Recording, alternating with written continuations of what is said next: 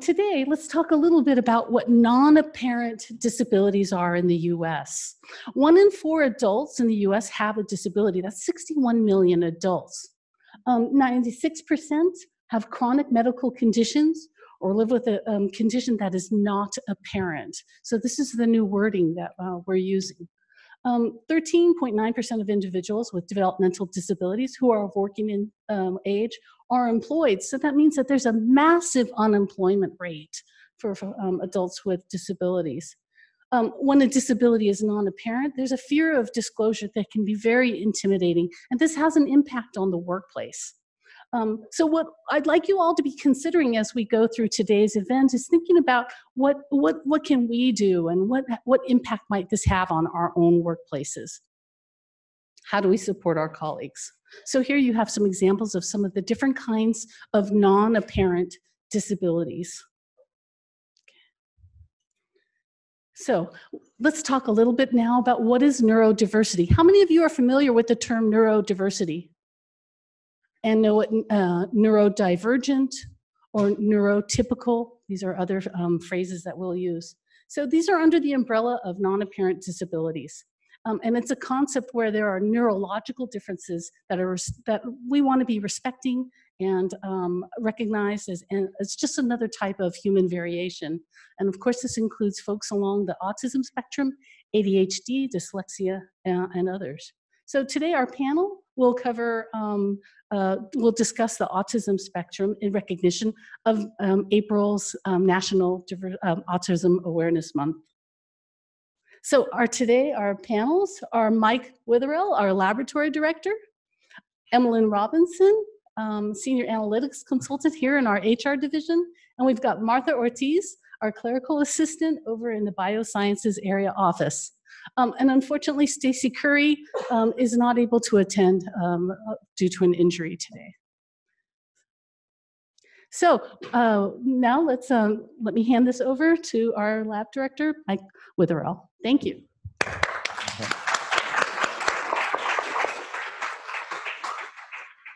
So first, let me speak as a lab director for a moment. I'm very pleased that we're able to put this forum together, and thanks for all the people who have been involved. And I think it's a really important discussion for our laboratory to have, and I'm really proud that we're doing this.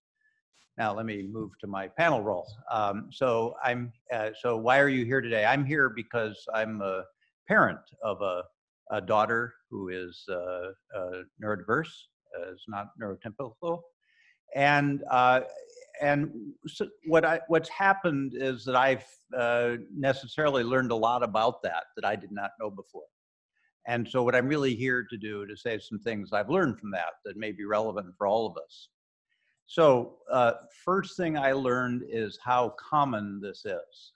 If you are a parent and you talk about this, almost everybody you talk to has a story about someone in their family who has in some part of this, in this neurodiverse landscape. And you would never know that. I never knew that before I was involved in that community. And because people don't talk about it very much, which is why we're here today.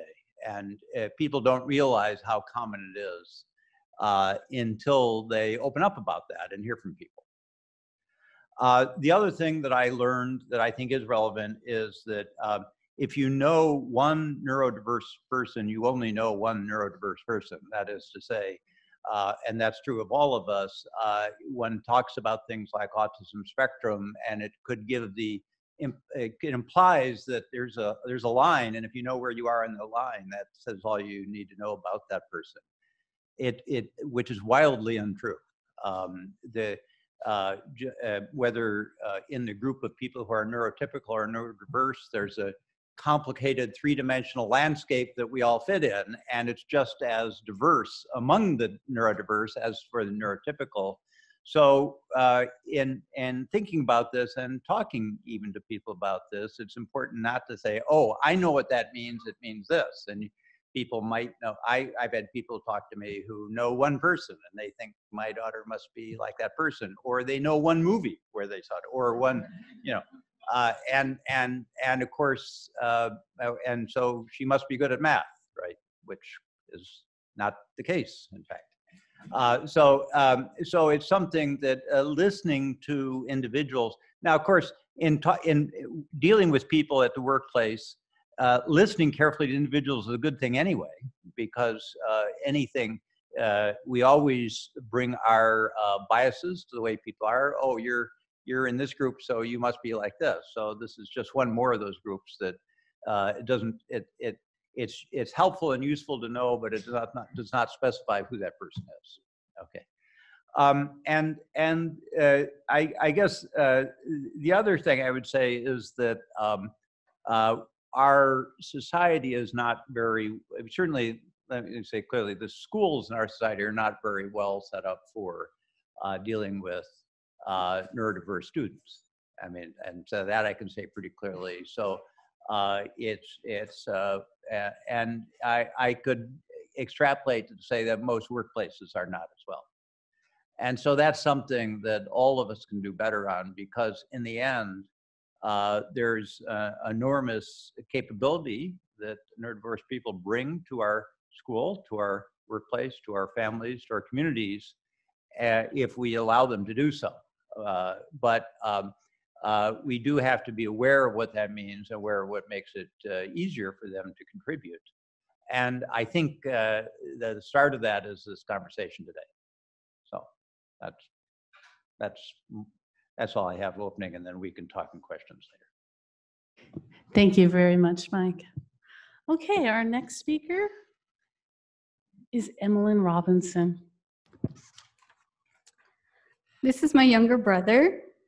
As far as I can remember, he's always been a little bit different. He was diagnosed as on the autism spectrum. There was very little research and resources in the early 90s when he grew up. And I saw my mom struggle a great deal with trying to get him the resources he needed and the support and education that he needed. Kelvin said his first word at the age of 5 and struggled with verbal expression a lot growing up. I saw my mom struggle, and I felt like as a big sister, I wanted to be there for him and support him and find a way to help him. Next slide, please. I earned my first job at the age of 16 working as a camp counselor for a summer day camp for children with developmental disabilities, and Kelvin was part of this camp. Many of the children from the camp showed neurodiversity, and I quickly had to learn the best ways to adapt and support them. This adaptation helped me learn patience, leadership skills, resourcefulness, and an understanding of how to encourage children with a diversity of special needs, how to get the most out of the summer camp. For the summer camp, we adapted a lot of great activities like overnight campouts, taking field trips, going to the pool, and making arts and crafts. It was a challenge both to encourage participation and ensure that the children felt included, and most importantly, monitoring safety as well. During the school year, I would support the therapeutic recreation program for the city of Walnut Creek as a leader for the program with adults with special needs. I chaperoned excursions, and I helped to lead a karate class. In the karate class, I broke a cement brick and also my hand. Some of the other activities we did were going out to baseball games, going to theater shows, and visiting museums. These were great opportunities for a great group of people. And of course, it was always important to meet their needs and support safety as well. I was very passionate about working with the children and the adults. And I came back every summer to work in the summer camp for 10 years. And I worked in the adult program as well. This was really a foundation for my career and for me as a person, because I have really fond memories of the participants and the wonderful summers spent with them. My first job out of college was working as a behavior therapist for children on the autism spectrum. We used, the method we used was called applied behavioral analysis, or ABA treatment. And I worked with a broad array of children, ages 2 to 15, all with diverse abilities in their home environment and in the school environment. No two children were the same, and there was required a lot of adaptation, understanding detailed needs, using ABA treatment. ABA treatment is based on behavioral science, and we did interventions for things working on language development, eye contact, fine motor skills, safety, and other support. This taught me a great deal of adaptiveness, resourcefulness, creativity, and patience. And I had to work very closely with the parents and teachers to meet the needs for each child.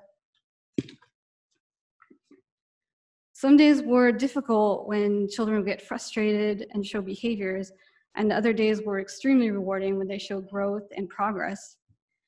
This experience as a behavioral therapist and as a therapeutic recreation leader helped me become a better sister to my brother and learn how to support him more and communicate with him more.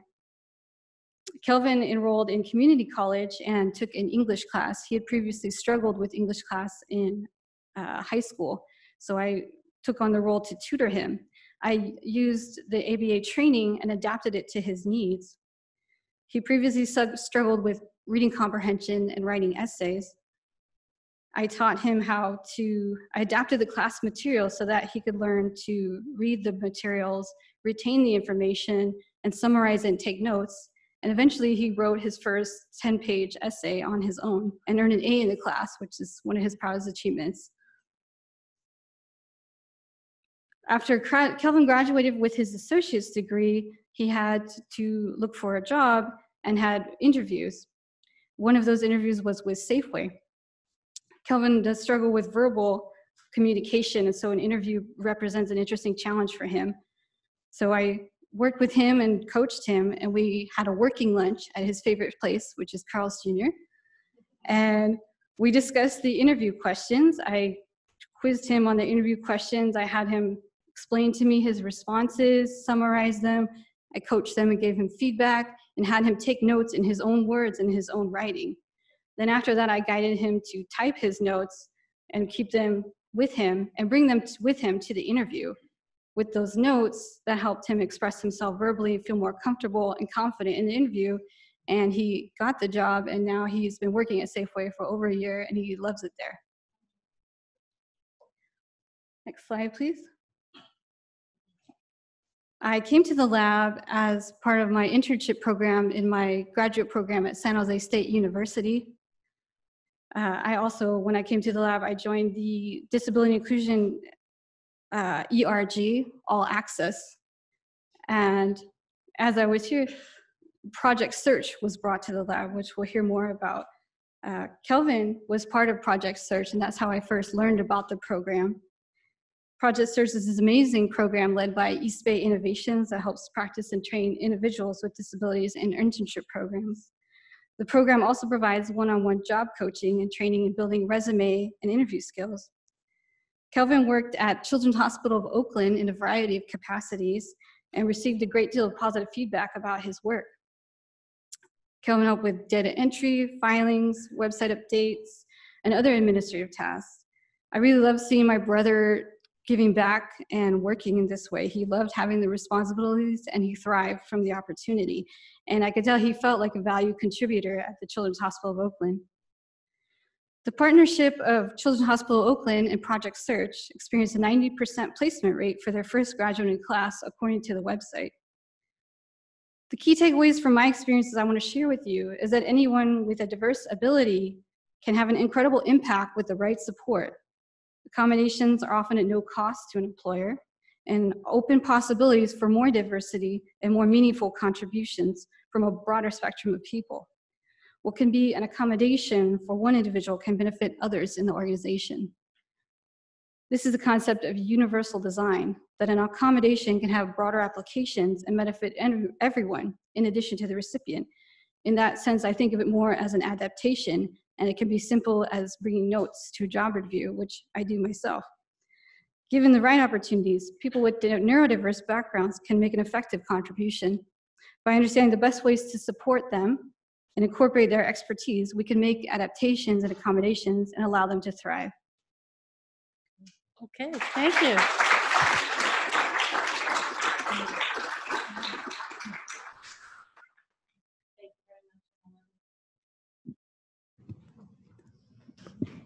Hi, everybody. I, I have been working for the Berkeley Lab in the bioscience for 6 years. I started out as a project search intern, and after 6 months, I was hiring. Every day, I be making sure the printers are filled with papers and that the kitchen is stacked. I be interesting the supplies room to see what is running out. If we need more supplies, I place the order in eBuy, also fill documents and putting away the mail upstairs and downstairs. I started to learn how to use every sub, software to make name badges, and how to print large poster and how to change poster paper. I have also helped out setting up any events. I like the project search because I've been able to learn a lot of different things around the office. I help I help being able to help people. Also gain to know new people around wonderful people to work at the Berkeley Lab. Thank you, Martha.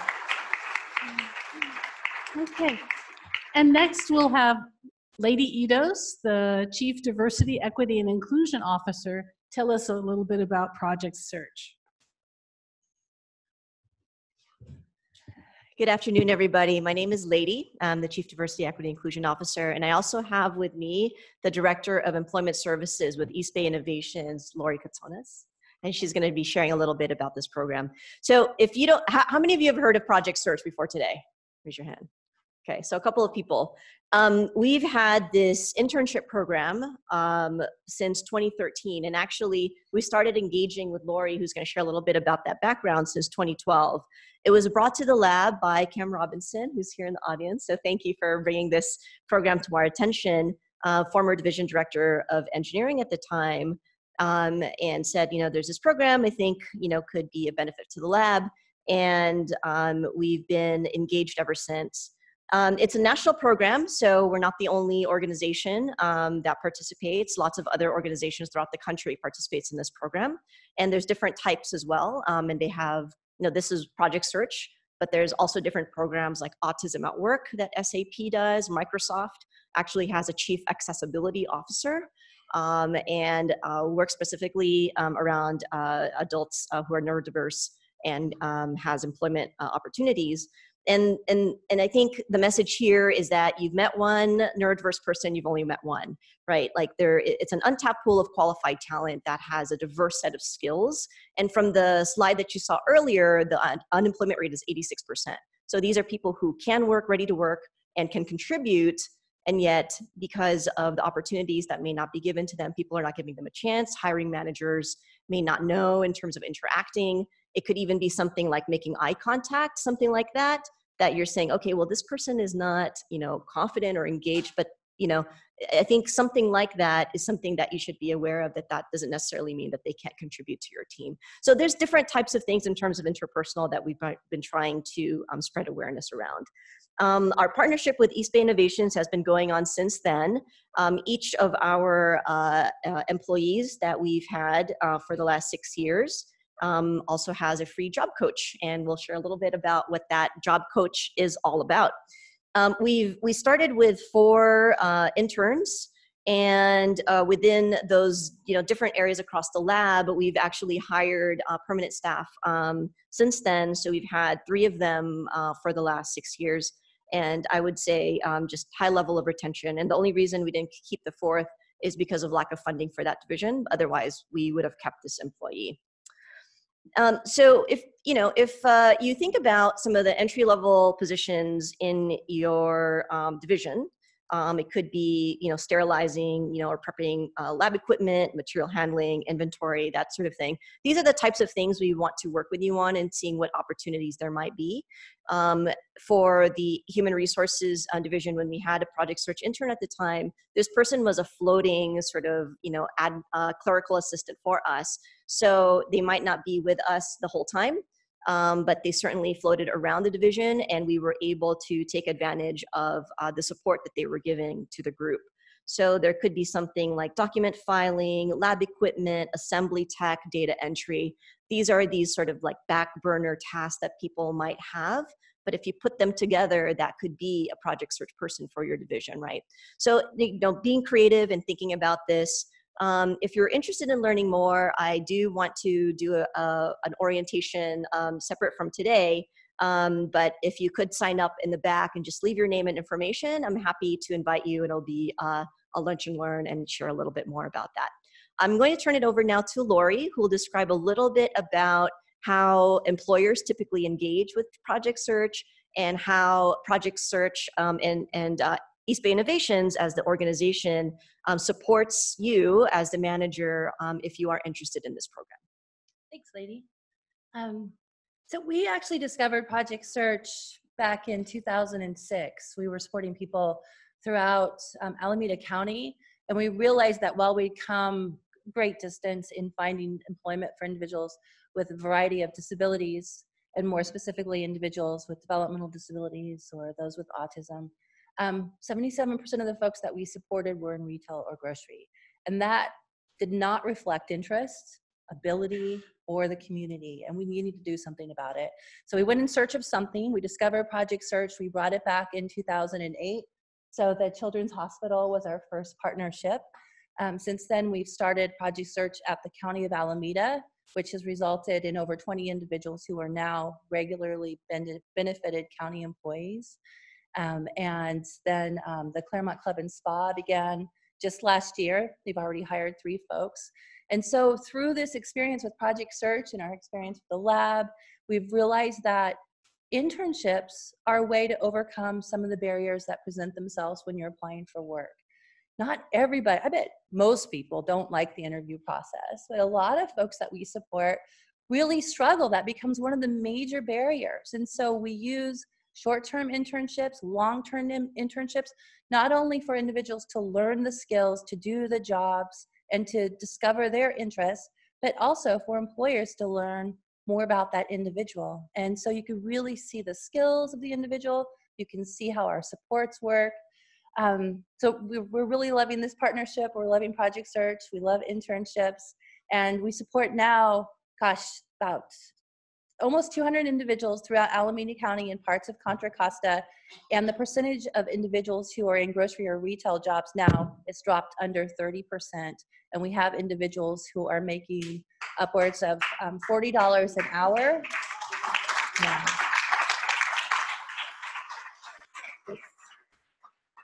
It's been really amazing. I mean, some of the partnerships with, the Berkeley Lab, we've got the Bay Area Rapid Transit on board now, several health communities and senior living facilities, you name it. We're going after them, and they're discovering that it's a great benefit to them as well. So to get involved, if you express an interest, we go out, we meet with managers, we talk about what your hiring needs are. So what we want to do is build a pipeline to employment. And so if we know more about what your needs are, or maybe some of your higher areas of turnover, I'm sure that doesn't happen here, but it's one of our ways to find out about employment needs. We'll go in, we'll perform what we call a task analysis. So we take a really close look at the job tasks. We also look at what other people are doing. Sometimes we can identify tasks that are taking time away from your key staff. Maybe there could be a position that could free those individuals up and at a lower cost, but at a great benefit to an individual who wants to start their career path. So once we look at those tasks, complete that task analysis, look at the culture of the the environment, look at geographically where it is, look at the bus lines, all of that. We go back and we look at our employment pool and we'll make a recommendation. So whether that's a recommendation for an internship or for an interview, for a hire, we provide job coaching support. Job coaching support can be up to 100% of the time that individual is working during that first month. So we're learning right alongside of the individuals. We're developing tools. You mentioned task lists and some other really cheap, inexpensive tools that the job coaches have become really creative at developing, which then can be shared with others. And that job coaching support starts to fade. We target by the 4th month that we're there 20 to 30% of the time that the individual's working, but that's not set in stone, and it can go up again if promotions occur, new responsibilities are added, or there's difficulty down the road. So we're there for the life of that employment experience. So if you're interested, let me know. There's information on the back tables. There's some brochures that go into more specifics about job coaching. Thank you.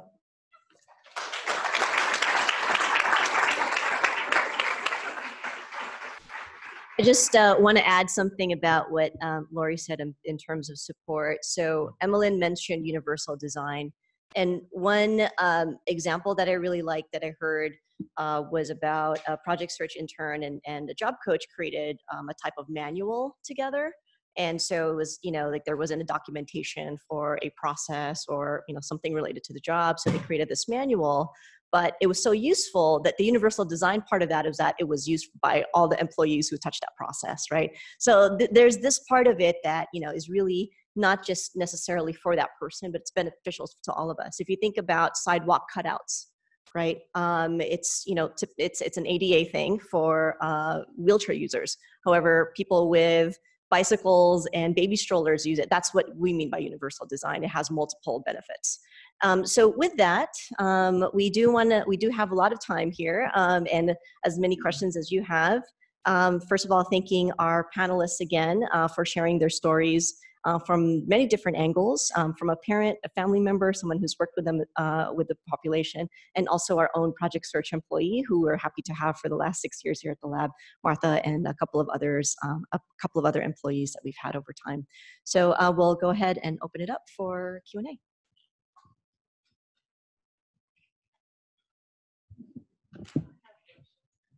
So we are streaming this, so we're going to pass around the microphone. This is really just a general question.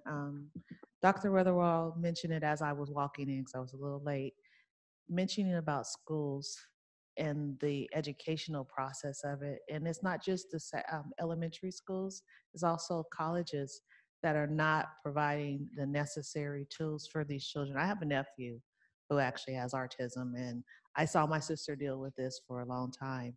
And it came to her after a while too that this is what the problem was.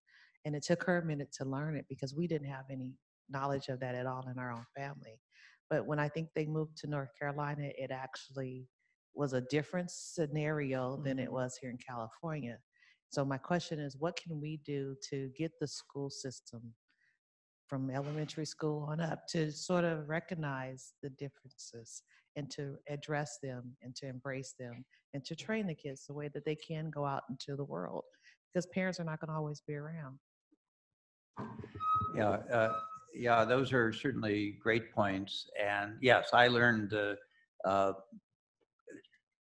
can say private schools have no capabilities in this regard, and public schools, which have the legal responsibility, they have some very good people working at these public schools, and they're completely overwhelmed.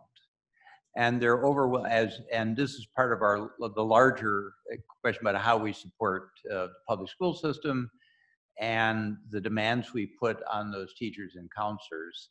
They're the ones who are in danger of leaving school tomorrow are the ones that get all of their time, if you will, or you're just trying to keep in school. So anybody who's not in that much trouble really gets no attention. And so and the other thing that I will say from my experience is it's also even recognizing students who are neurodiverse is a problem. and especially for girls. And so those, unless you have people who are trained in this, it may not even be immediately recognized. Those are really good points. And I'd like to add that it's all about the funding. The schools are they're underfunded, they're understaffed, they don't have the resources. I was visiting classrooms yesterday at OUSD, Oakland Unified School District, and the teachers are providing daily living skills and support, and individuals in the classroom were also waiting to go out to work, so they need more staff. So one of the things that we're really hoping to do is bridge the gap of funding. In the state of California, adult service providers are not allowed to receive any funding to support the youth that are still enrolled in K through 12. And in California, it's great that the state of California allows individuals to stay in school until 22 to gain more transitional experience and living skills and employment skills. But without bridging that gap between the adult service providers and the schools, a lot of times what happens is those individuals wind up falling what they call it the vocational cliff, and they don't have any support. And then you have a gap where other things develop, and it even creates further barriers to employment. So right now we do have a really nice grant for the Longs Family Foundation to work with the Oakland Unified School District. We have a presentation tomorrow for parents so that they can learn about the different adult programs that are out there. I think voices, the more voices that our legislature hears and the school district hears and the regional center hears, that there needs to be more collaboration, with employers like we have here, with funders, with the school districts and adult providers. I think that we'd see better results.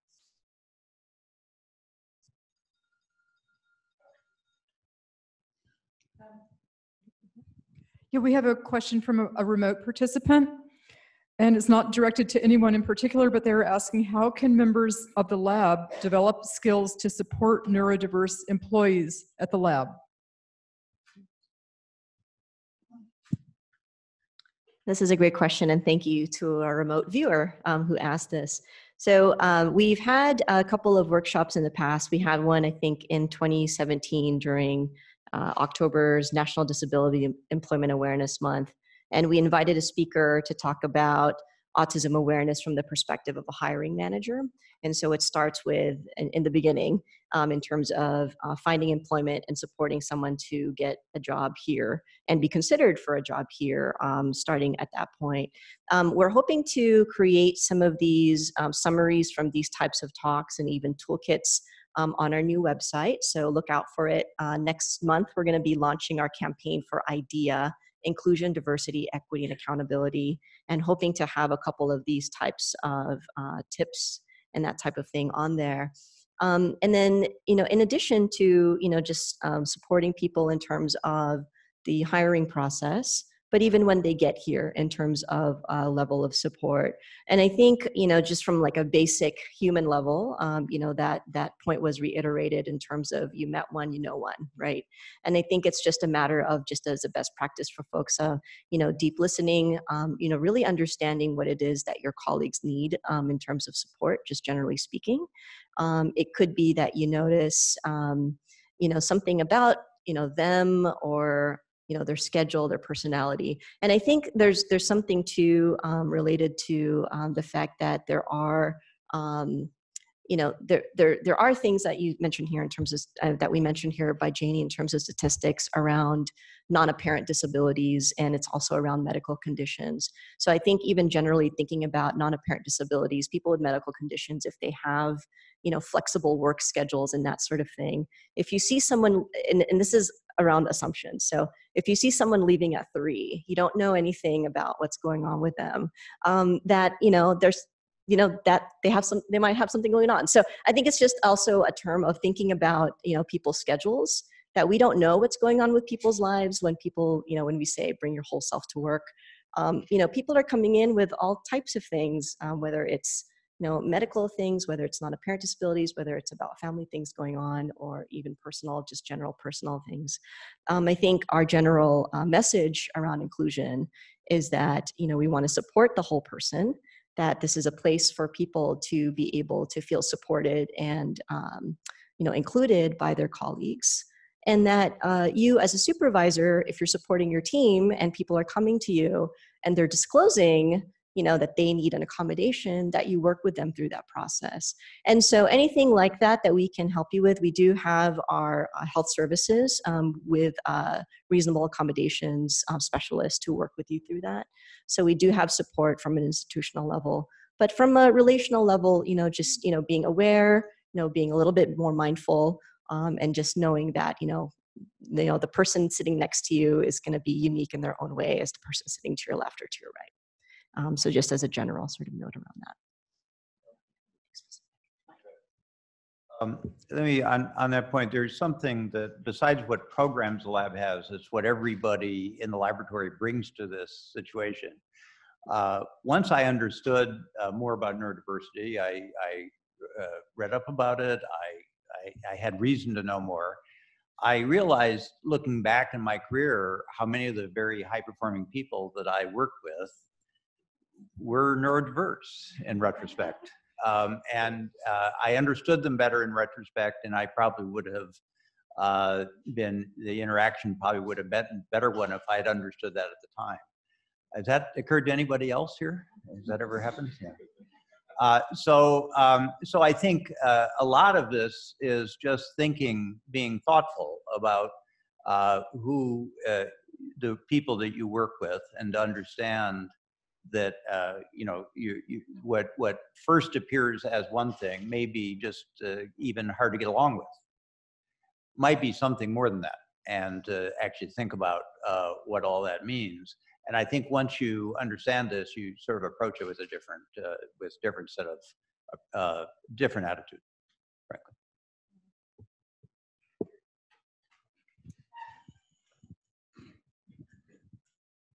Actually, if I can kind of ask a question related to that. So about this is thinking in terms of graduate students and postdocs. You know, I've had someone in particular who was. Is this okay? Okay.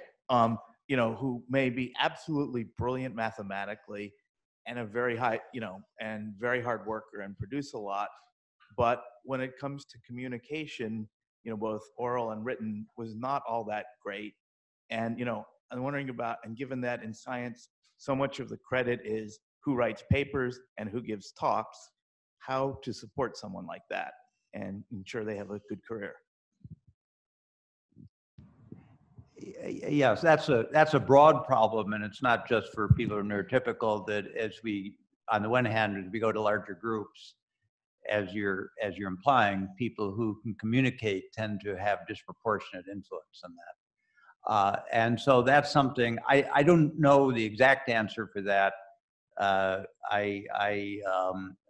I think that it's incumbent on all of us who work in these groups to make sure that we make the best use of the people we have and give credit for that. And in fact, having been a faculty member for years, is always how you put people out for talks, how you do things, has to be try to overcome that natural bias.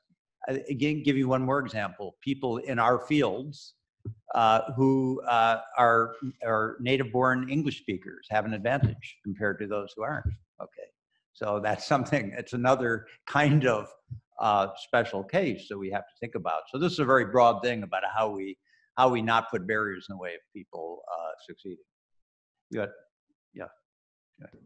Just to the earlier point about what can you do to help, when you notice these things about your coworkers or colleagues or people you work with, if you notice there's something amiss, rather than asking about the condition, asking about what can I do to support you? What are the adaptations, or what are some way I can reach out and support you, whether it's something as easy as taking notes during a meeting and sharing it with everyone, or putting something in writing, or documenting a process so it's easier to learn. So even things that are not formal accommodations can be easy adaptations that you can ask to support about for other people. And for things like communication skills, the lab does have resources. We have a Toastmasters club that meets every Thursdays for public speaking, but there's also other resources for learning how to to develop your writing skills as well.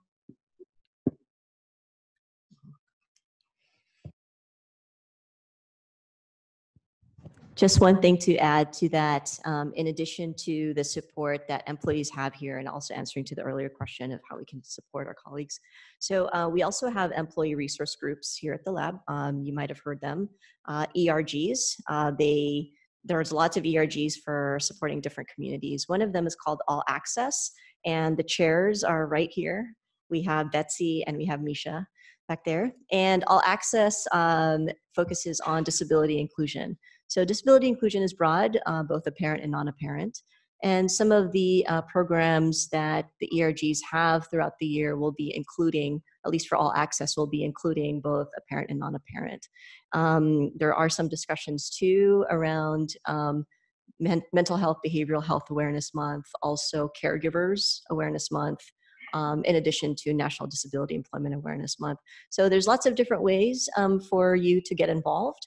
If there's some specific things that you want to learn more about, specifically say neurodiversity or the autism spectrum, I think it's great for folks to get involved in these groups because each of these groups gets funding and a budget. And so you are able to determine the programs. Think about the things that you think your colleagues would like to learn more about or bring to the laboratory. And the leadership is here in terms of the ERG leadership to support the members and some of the feedback or input that we might get from all of you. So that's just another avenue for you to suggest anything that you want to learn more about. Thanks.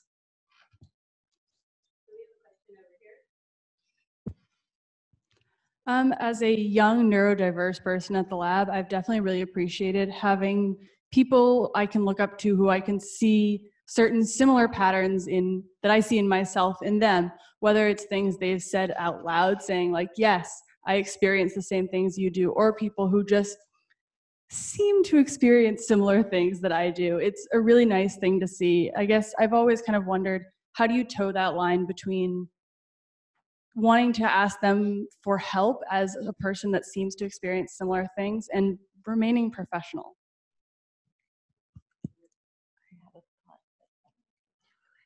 I have more of a compliment. I'm the parent of a 17-year-old girl with significant disabilities, and I appreciate how the lab has been very accommodating to those dreaded calls from the school and texts and things like that. So, as a parent, this is really a good place to work.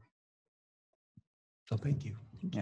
Yeah, thank you. And on the other question, I don't know a good answer for that one, so I'll kick it over to you. Yeah. But So, the tricky thing about, there are still confidentiality rules around disability, right? So you can't go around asking about, people's conditions, right? However, if people self-disclose, and this is sort of what we're trying to promote, is that there isn't the stigma around if you have a behavioral health issue or if you're neurodiverse, that there isn't a stigma around that, right? That you're still a valued contributor of the team and fully contributing person.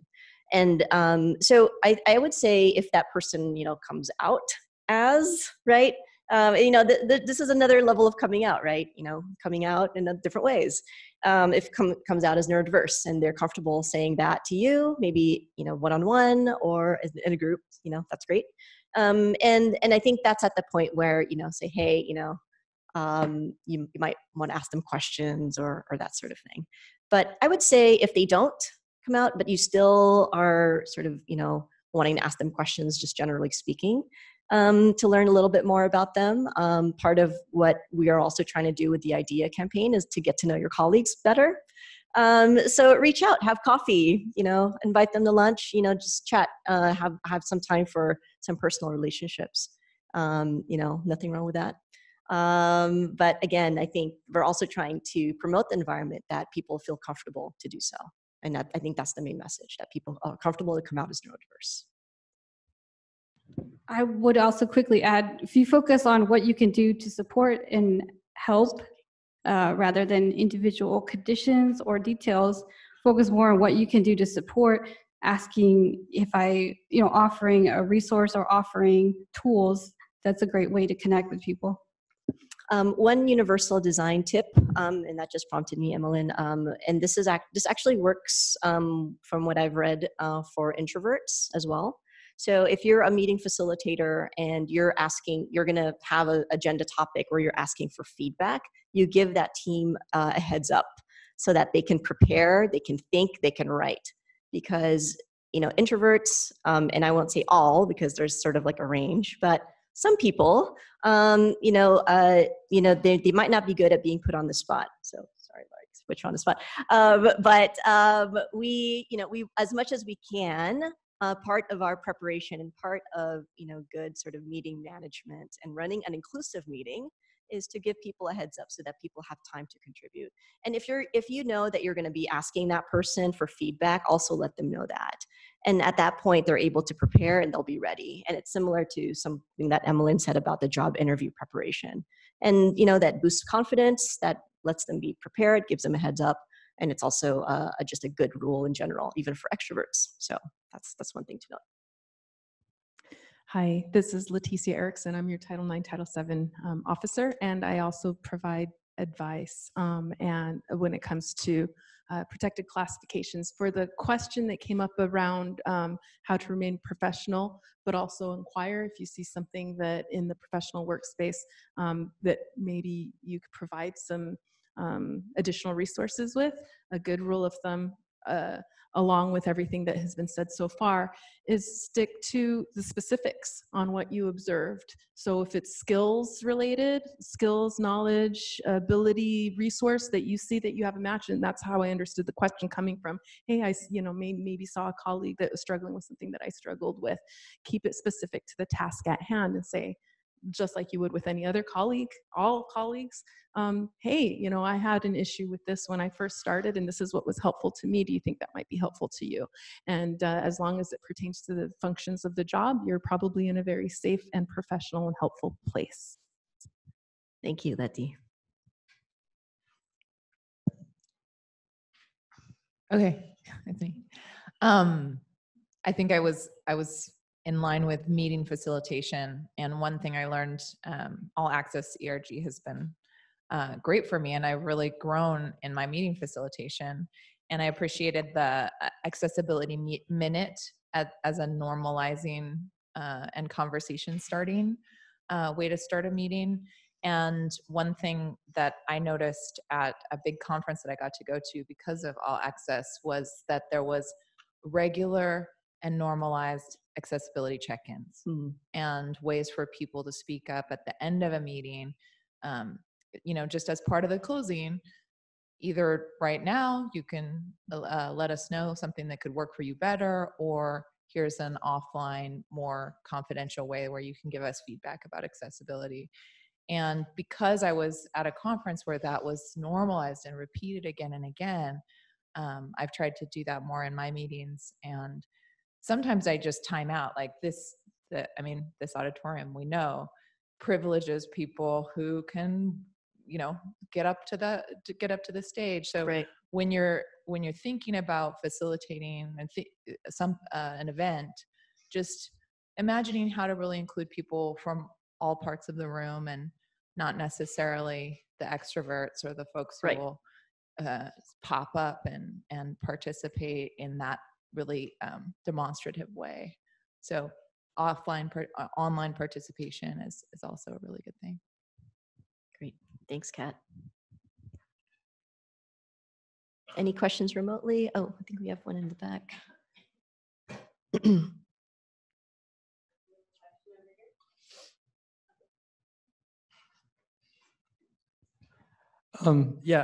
My question is kind of around which side of the house kind of the accommodations is made, and with the jobs training program, how do you balance both enabling a person to be successful while still not kind of forcing masking and kind of trying to play as neurotypical when that's more harm than it's doing? Like, how do you find that balance from a jobs training standpoint? Are you just wondering, are you talking specifically about Project Search or just? That's how it came up, but I know this, like, even in accommodations in the workplace that aren't necessarily just like, how do we find that balance we should both be reaching out to kind of find that middle ground? Sure. So when you're working with an individual who has job coaching support, whether it's through an internship or through a direct hire, the job coach is there with the individual learning the job, but the job coach is also checking in with the employer. You know, if there's anything else that the employer would like the individual to learn, making sure that they're there when new tasks are introduced. Often at the start of a new collaboration in supporting an individual, we'll provide training to the direct staff. Sometimes the individual that we're supporting will actually come and share what is the best way for me to learn, what is the best way for you to support me. And I really like for that to come from that individual in their words. A lot of the time, the individual doesn't want to be the person that's sharing the information, so I'll sit with them and we'll write something out. So I think that really makes that team feel more comfortable knowing, okay, somebody's coming in, it's a little different, they're bringing somebody with them that doesn't work here, they're going to be a job coaching support, they're going to learn everything we're doing, but they're not going to do the job. It's unusual, but it's really effective, and to introduce that piece into it can really help. I'm not sure if I answered your question, but there is a lot of communication. And I want to emphasize that one of the goals of the job coaching team is to not put additional work on employers or managers. So while we don't want to interfere with that employer-employee relationship, we want that communication to happen directly between the individual and their mentor or their supervisor. We really don't want to add additional work onto the plate. So. And I just want to add, the job coach isn't just for the project search employee, it's also for the supervisor as well, because sometimes there might be, it's like, how do I, deliver difficult news or a challenge, or how do I introduce a new project, or, and so I've actually worked with a job coach who's coached me in terms of working with neurodiverse individuals. And so I think it's been beneficial all around, and just such a gift that we've been able to partner with East Bay Innovations in this way. Any other final questions, comments?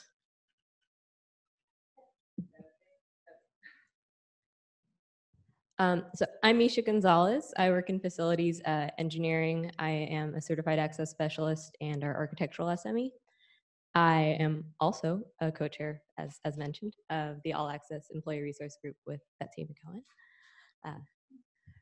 I have a quick question for the group after a plug for the All Access Employee Resource Group. Our quarterly meeting is coming up on the 30th of this month.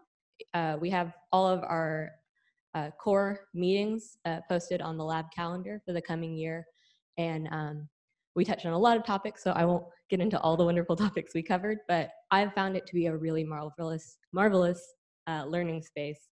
And if you want to learn more or guide what we learn about, attending our quarterly meeting is a great place to start. We have 3 core initiatives this year, but we're all very open and excited to expand those and learn together. So my question is for the panelists, have you had any experiences that you'd like to share, either as a neurodiverse person or a neurodiverse adjacent family member, parent, like just kind of aha moments? I think it is really challenging to figure out when there's like a round peg, square hole situation, and learning and compassion and curiosity is so important on all ends.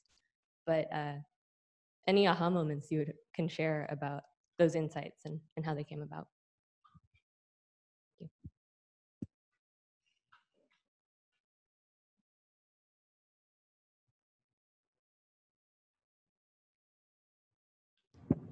I think for me, working with my brother and seeing him develop, growing up, I was pretty bossy. And so I would yell at him a lot to clean the dishes, do this, do this, do this. And that approach just doesn't work. And we would end up fighting, and it was just frustrating. And so I don't know the exact moment, but I felt like there was a time where I finally realized, hey, I have this training, I have this background, this educational background, I have this work experience. Why don't I leverage that with my own brother? And everything became so much easier. So there was reinforcement principles and behaviorism, right? So instead of yelling, go empty the dishwasher, I would say, hey, Calvin, we'd appreciate it if you could empty the dishwasher so that we can have dishes for dinner. And then after it's done, reinforcing it, saying, thank you, really appreciate your help. So just those reinforcement principles, really bringing it into everyday interactions, just realizing how much easier it is to interact with him, how much more positive our relationship is, and just how much better things have gone between us. So I can just say the thing that I learned is from working with my daughter, there are a lot of things I learned there that make me better at my job here. And I'll just leave it at that. I want to just share a little bit about my brother. So I learned a lot about the employment search from my brother, and growing up as he became old enough to get a job, and my father really struggled to work with him to figure out, well, what was the best job match? My brother was so great at sports and stats, and he could rattle off anything, you know? And so my dad thought, whoa, sports bar, I'll send him to bartending school. So he did. But my brother's not very social. And so he got this job in a bar, sports bar, and they put him in the back making pizzas. So as I got older, I started to work with, he works for the Sacramento River Cats now. He loves it. He's an usher. He's so great at it. He does a lot of other things. But what I learned from that experience is that a lot of folks don't have a really good grasp of what's out there. We all learn from our friends and our family members what type of jobs they have, and then we kind of base interests on that. And so career exploration is really important, and I guess that's my takeaway from all of that. Thank you, Marcia. Okay, well, let's, if you can you fill out the rest of your survey, either using the QR code or the paper survey? And if you don't have a copy, we'd be happy to get one to you. I want to thank our panelists today. Let's give them one more hand. And if you're an All Access ERG member, could you raise your hand? Thank you, all of you as well. Lori, and I'd also like to thank Sarah Lynn as one of the job coaches over at the East Bay Innovations. And then some final thanks to Diane Wentworth at the Strategic Communications, and also Miles and Carlos up in the booth, and those folks online. Thank you so much for joining us. We look forward to seeing you again at another Diversity, Equity, and Inclusion event. So have a great day.